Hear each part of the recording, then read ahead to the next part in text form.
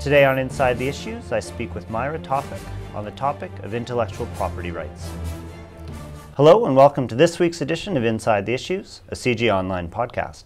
My name is Dr. Andrew Thompson. I'm an adjunct assistant professor of political science at the University of Waterloo and senior fellow here at the Center for International Governance Innovation. Every week, we're joined by an expert in global governance, international public policy, or some other aspect of external affairs here to the studio in Waterloo.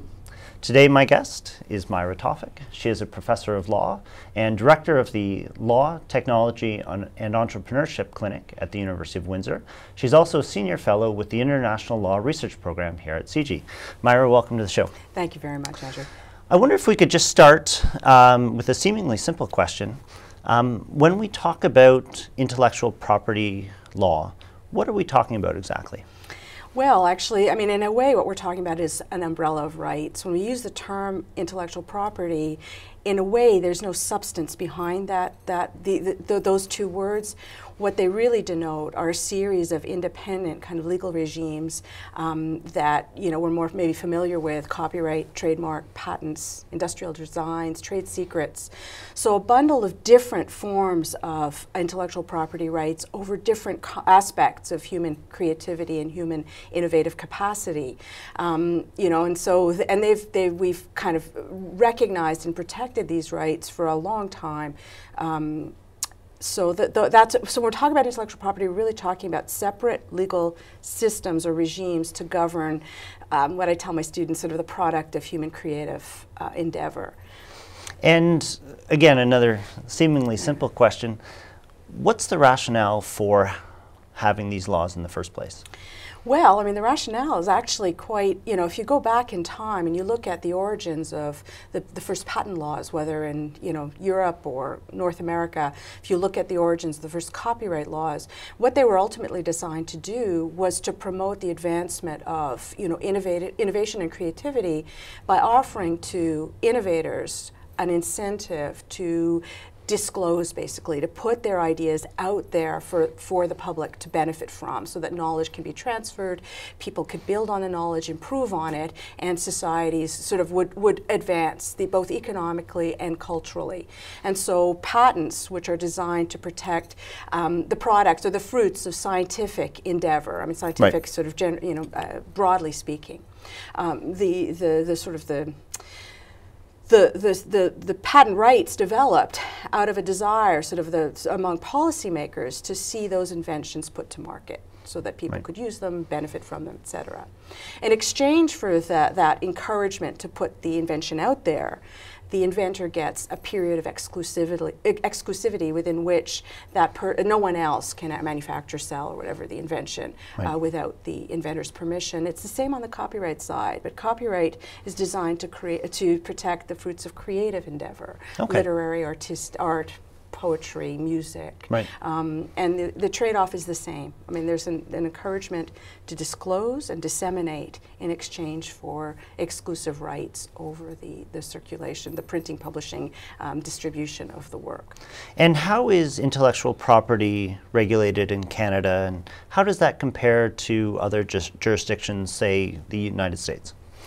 Well, I mean, most intellectual property rights are regulated by statute, so legislation. In fact, without the legislative regime, there would be no protection at all. So, for example, without the Canadian Patent Act, you know, we wouldn't have a vehicle, you know, sort of to protect and there wouldn't be a vehicle outside of the statute to deal with the same form of intellectual property in the way in which it's protected.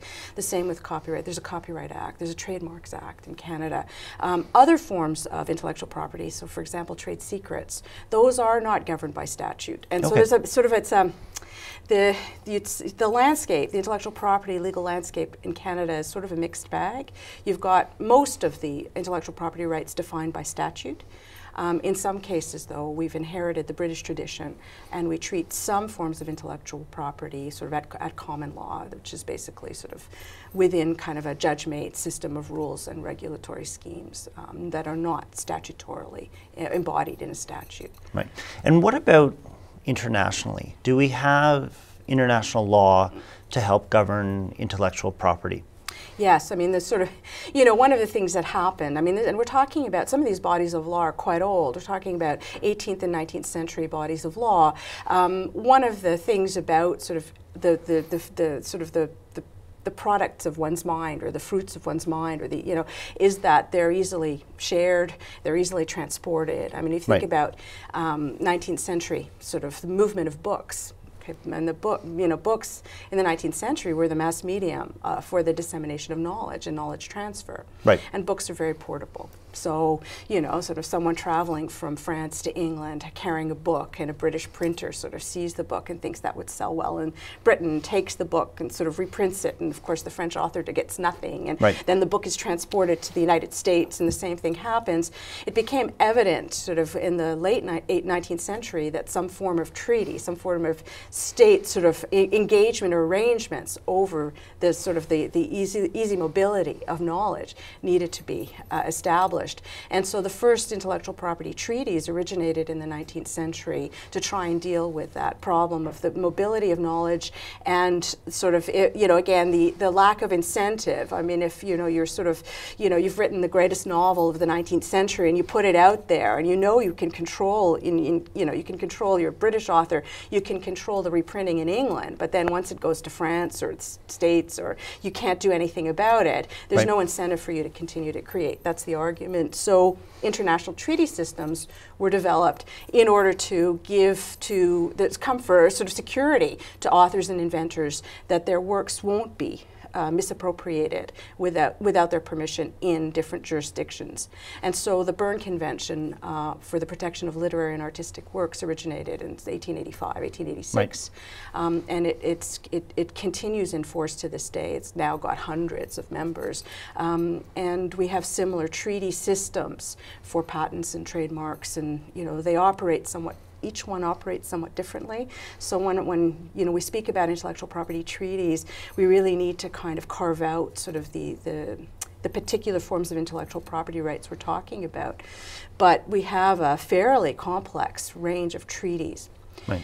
More recently, sort of, so the Berne Convention, for example, was a copyright treaty established in the 19th century and administered by the World Intellectual Property Organization based in Geneva, WIPO. Right. In the late 1980s, when it became, you know, particularly the West was switching to a knowledge, or was transforming its economy into the so-called knowledge economy, dealing with intellectual property rights as tradable commodities became a much greater issue. Right. And so what we see now are two interrelated systems for the international governance of intellectual property rights. We've got the classic IP treaties that are governed by the World Intellectual Property Organization, so the Berne Convention, the Paris Convention. I mean, there's a whole list of them. They are intellectual property specific treaties. And then you've got the WTO TRIPS, the Agreement on Trade-Related Aspects of Intellectual Property Rights, that are trade treaties that contain intellectual property codes. And so that's the sort of, there's been a shift at the international level towards international trade treaties with IP rules. And, you know, I mean, even though the IP treaties themselves remain kind of an integral part of the international system, we hear more about, you know, the trade treaties. They're the ones that have more bite. They're the ones that, you know, they're more enforceable. The stakes are higher in the international trade context than they are in the treaty system under WIPO. So WTO TRIPS, NAFTA, I mean, was to sort of end the, you know, now all the regional agreements like the Trans-Pacific Partnership, TPP, and all, those are all trade agreements that contain intellectual property provisions that treat IP rights as tradable commodities, and so their focus is really to strengthen and deepen intellectual property rights, and sort of the pushback often comes from people who say, you know, intellectual property is more than just a commodity to be traded. It, you know, it embodies cultural considerations, where, you know, and so there's a lot of kind of discussion at the international level about how to balance the rights. And just building on this, are these international organizations like WIPO, like the WTO, the NAFTA, dispute mechanism bodies, are they able to enforce these treaties? And what are the what are the consequences for violating a treaty? I mean, that is probably one of the most significant changes that this international trade and IP rights regime has brought, is this enforceability. Okay. Because all of NAFTA has a dispute resolution sort of system that, with kind of the ability for the decision makers to actually impose sanctions on countries that don't comply with the whatever obligations they've undertaken under those treaties. Similarly, the WTO TRIPS has a very sort of robust kind of dispute resolution mechanism with the same possibilities. And the thing that's sort of why these treaties are so why they're taken so seriously is that if, for example, Canada doesn't meet its obligations under the TRIPS agreement, so it doesn't sort of enact legislation that meets the standards contained in the IP code in the WTO, if Canada is found to be at fault, the sanction sort of doesn't necessarily have to fall in relation to Canadian intellectual property. We could have, sort of be sanctioned against sort of our wheat or steel, right. So that in other words, we could get hit in industries that may matter more to us than our intellectual property. Okay. And so there's more bite to these dispute resolution mechanisms. If you take the other side, the other regime, which is the WIPO intellectual property treaties themselves, they never had enforcement mechanisms built into them. Right. A country that felt that another country was violating its obligations could go to the International Court of Justice for a remedy. It was always very, it was not a good kind of a forum for dealing with these kinds of problems. The nice thing about the WIPO system, though, was that it was basically it was a political, in a sense, if countries were going to comply, I mean, they did the best that they could, when they signed on, and then pressure sort of over time would compel them maybe to increase right. sort of their level of protection or to expand kind of the types of intellectual property they recognized, so that it was done more at a staggered or staged way, rather than the WTO, which was in some ways a much more aggressive imposition of higher standards on countries that, for reasons that had nothing to do with intellectual property rights, wanted to sign on to the trade treaty, but then had to inherit right. the Western view of what intellectual property protection should look like. And just building on that, what is the incentive for a country like China or India to participate in this process when they could, look at a company's intellectual property, take it, mm-hmm. develop their own mm-hmm. industry, mm-hmm. and there's huge economic gains to be made from that. What is their incentive for playing by these rules? Well, I mean, first of all, just sort of, they're really, at certain stages of sort of a country's economic and cultural development, there isn't an incentive to play by those rules. And in fact, that part of the argument that, for example, India and China and other countries have been making at the international level is that when the United States was a developing country in the 19th right. century, it made very forceful arguments that British intellectual property, particularly copyright works, were too expensive for the American public. And so they needed to be able to reprint those works cheaply, and so therefore not getting permission from the author and not remunerating the author in any way, because a democratic society needed sort of the advancement of knowledge and knowledge sharing, and it was only through books that they could, and so there was this entire kind of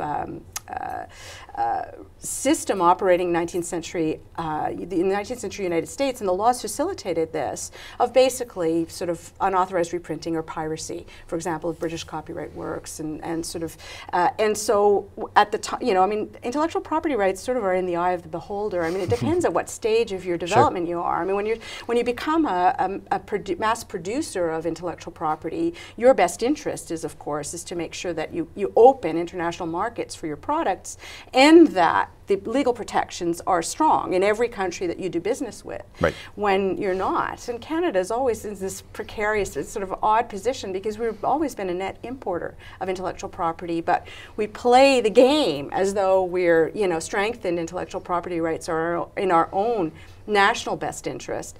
But if you're, once your economy starts to grow, when you're a net, or when it doesn't, when you're a net importer, you don't have an interest in actually strengthening IP rights. So the carrot, in a way, that the Americans and Europeans, when they went and developed their trade agenda, WTO, et cetera, for India and other countries, among a number of kind of concessions, was really the carrot was, well, if you sign on to this intellectual property system, you're going to benefit in other areas of your economy, in other manufacturing, sort of whatever sectors, you're going to do better there. And the trade-off is you'll have to develop IP systems like ours. Right. And there's been a lot of sort of study done on the impact of the WTO TRIPS on emerging economies in the developing world, and sort of you force countries to build infrastructure and they have no capacity to really manage. I mean, they have no concept of patents. They have, that kind of thing.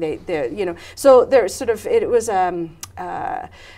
so you have this discussion at the international level between kind of the for want of a better word, the developing world and the industrialized world about the fact that, they make the same arguments that the Americans made in the 19th century, that these regimes deny them the ability to grow their economies, to grow their cultures, to benefit from the creativity and the inventiveness of those around the world, to be able to expand their own capacity. And so it's a very similar argument, and it's a very hard argument, honestly, for the United States to really push back on, because there's such a rich body of literature about their views way back when they were a developing country. Right. Yeah.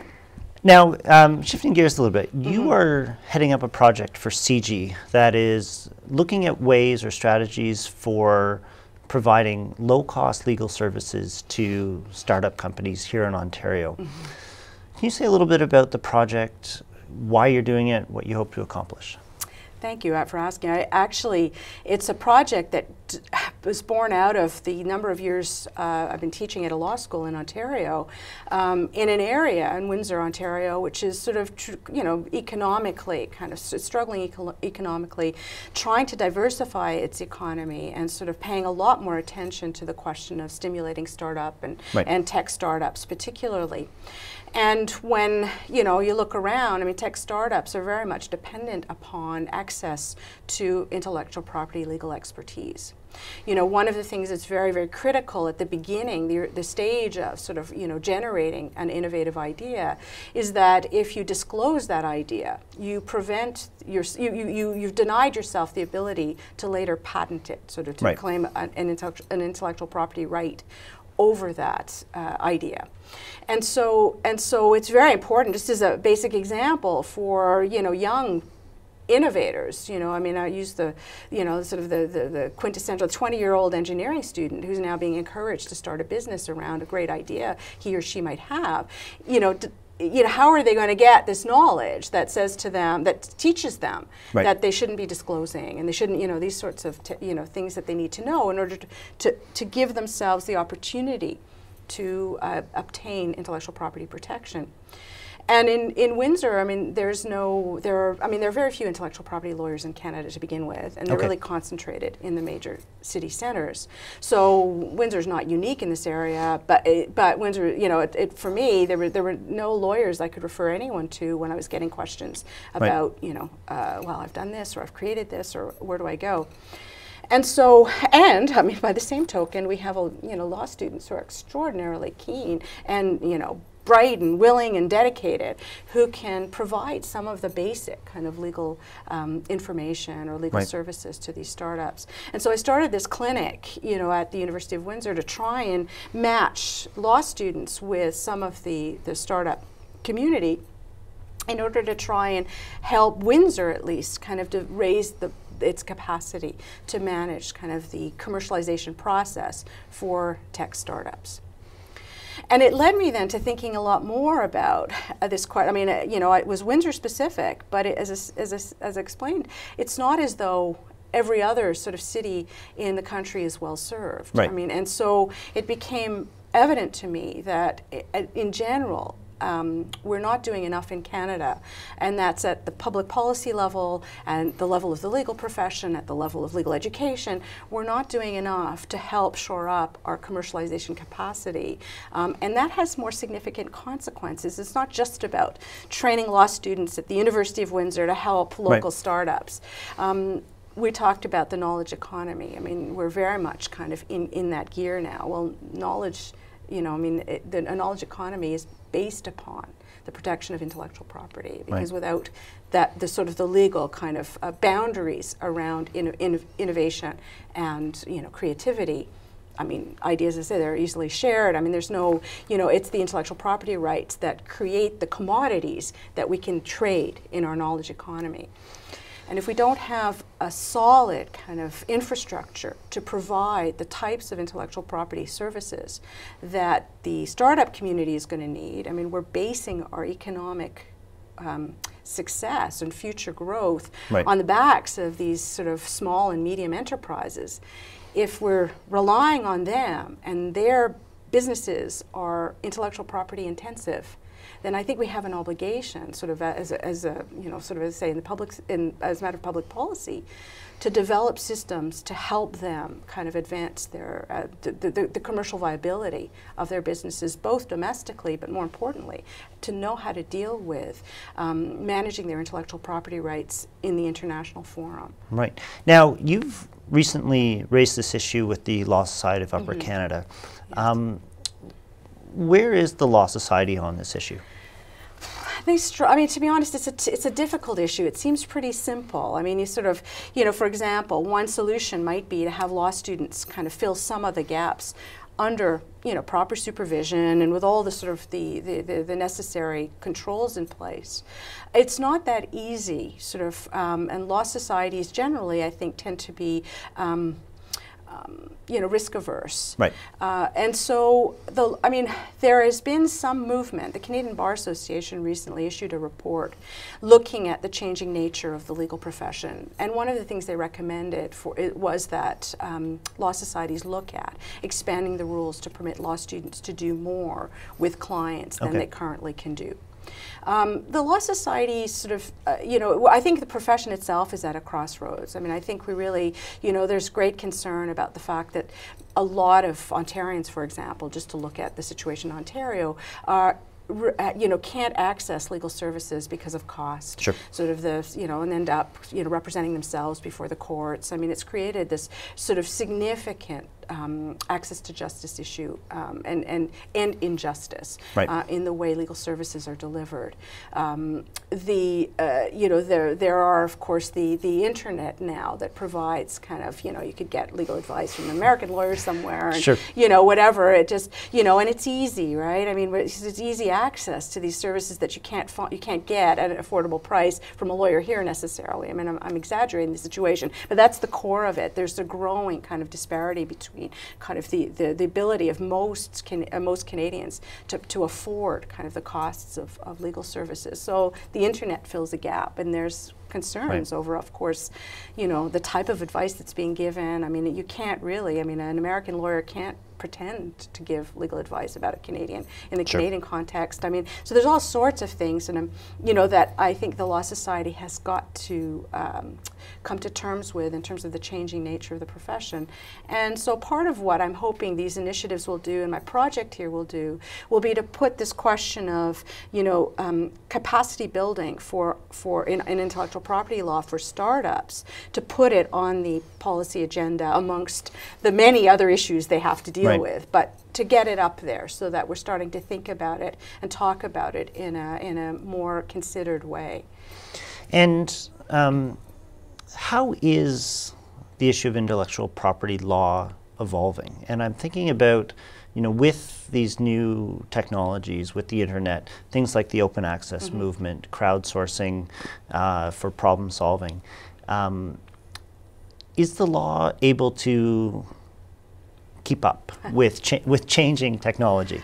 Well, I mean, there's, you know, with when the in the 90s, or the internet, sort of, you know, there was all of this kind of these scholars were writing about the death of copyright law, because it would never be. I mean, copyright law was born of print technology. It really dealt with reprinting books. I mean, that's what it started as, and you know, we've amended the law over time, and it's quite actually been, you know, and our law is not that different from, you know, most of the copyright laws around the world. You know, that it's actually been a very successful sort of statute, because it has absorbed new technologies. Radio came on, the act was changed to bring in, you know, copyright and, you know, in broadcasts and television. And so the internet, for some, just seemed like, well, it's another technology, copyright could deal with it. And others said, no, I mean, this signals the death knell of the regimes that were based upon kind of particular technologies that were now like centuries old. Right. And so crowdsourcing and open access movement, I mean, all of those new kind of uses of technology in really incredibly innovative ways, all pose the same challenge to the bodies of law that we had, you know, established based on certain technologies and the premises under which we enacted those laws. Those new developments are challenging kind of our intellectual property laws all the time. So the question will always be whether or not we'll never sort of, you know, rip the statute up and start from scratch, but the extent to which we could keep on revising or amending, or, you know, the legislative drafts, the drafting now, you know, and the courts talk about sort of statutes that are technology neutral. So in other words, rather than crafting a statute around a particular technology, you create principles that could apply even as technology evolves. The biggest challenge to intellectual property and with the advent of these technologies is really, I think, at the global level. I mean, it is about how you protect and enforce intellectual property rights at the international level. And so, you know, it's, to me, that sort of the larger piece of it is about enforcement rather than about needing to radically rethink the way our laws are crafted. Right. And perhaps just to wrap up, where do you see this issue going over the course of the next 10 years, 20 years?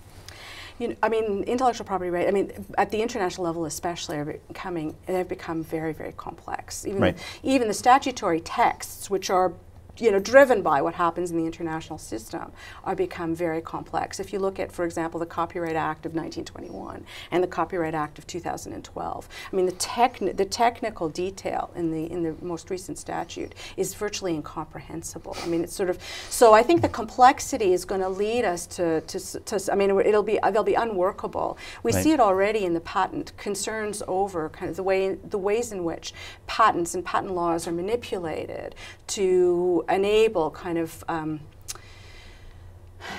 new initiatives to sort of come on board that don't necessarily have beneficial social value. The phenomenon of the patent troll, for example, or, you know, the sort of the entity that licenses or buys up patents doesn't use or doesn't manufacture the product, doesn't put it out there to market, instead kind of threatens lawsuits to collect sort of returns on the patent. I mean, there's sort of distortions like these that are happening that people are increasingly becoming concerned about.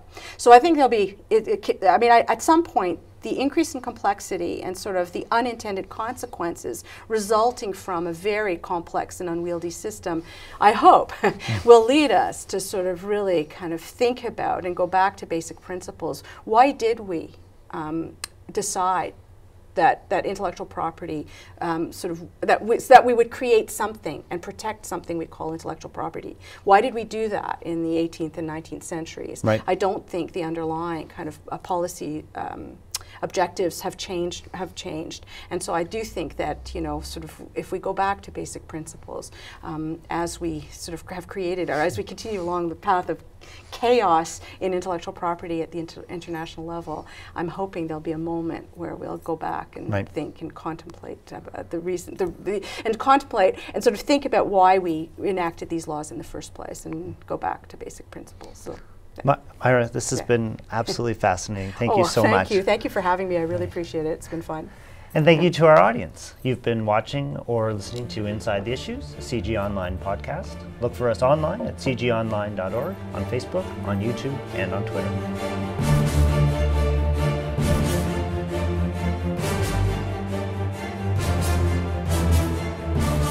with a seemingly simple question.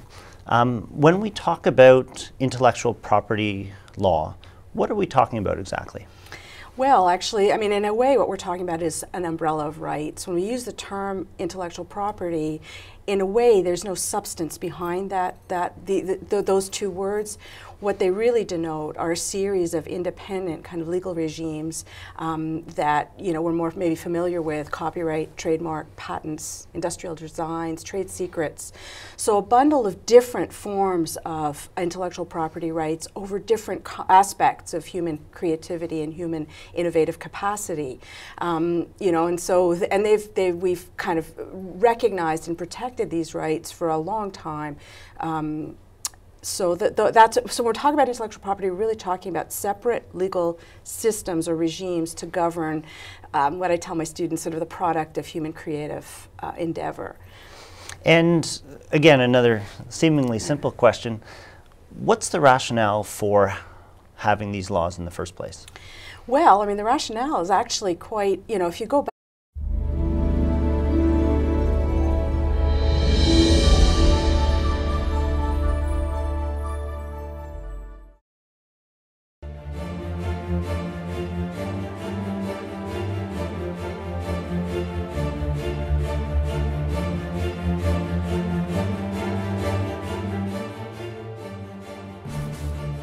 Today on Inside the Issues, I speak with Myra, Tawfik on the topic of intellectual property rights. Hello and welcome to this week's edition of Inside the Issues, a CIGI online podcast. My name is Dr. Andrew Thompson. I'm an adjunct assistant professor of political science at the University of Waterloo and senior fellow here at the Center for International Governance Innovation. Every week, we're joined by an expert in global governance, international public policy, or some other aspect of external affairs here to the studio in Waterloo. Today, my guest is Myra Tawfik. She is a professor of law and director of the Law, Technology, and Entrepreneurship Clinic at the University of Windsor. She's also a senior fellow with the International Law Research Program here at CIGI. Myra, welcome to the show. Thank you very much, Andrew. I wonder if we could just start without the inventor's permission. It's the same on the copyright side, but copyright is designed to protect the fruits of creative endeavor, literary, art, poetry, music, right. And the trade-off is the same. I mean, there's an encouragement to disclose and disseminate in exchange for exclusive rights over the circulation, the printing, publishing, distribution of the work. And how is intellectual property regulated in Canada, and how does that compare to other jurisdictions, say the United States? Well, I mean, most intellectual property rights are regulated by statute, so legislation. In fact, without the legislative regime, there would be no protection at all. So, for example, without the Canadian Patent Act, we wouldn't have a vehicle, sort of to protect and there wouldn't be a vehicle outside of the statute to deal with the same intellectual form of intellectual property in the way in which it's protected. The same with copyright. There's a Copyright Act. There's a Trademarks Act in Canada. Other forms of intellectual property, so for example, trade secrets, those are not governed by statute. And so there's a sort of the landscape, the intellectual property legal landscape in Canada is sort of a mixed bag. You've got most of the intellectual property rights defined by statute.